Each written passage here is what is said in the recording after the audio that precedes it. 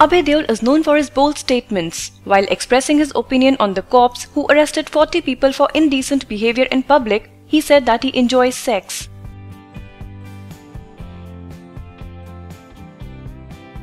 Abhay posted on his FB page, "Even I am baffled by our society's obsession with sex. I enjoy it, I crave it, I pursue it. I don't hide the fact. I feel a tinge of shame admitting it. It always takes a moment for the logical part of my brain to put the shame aside, and I see reason.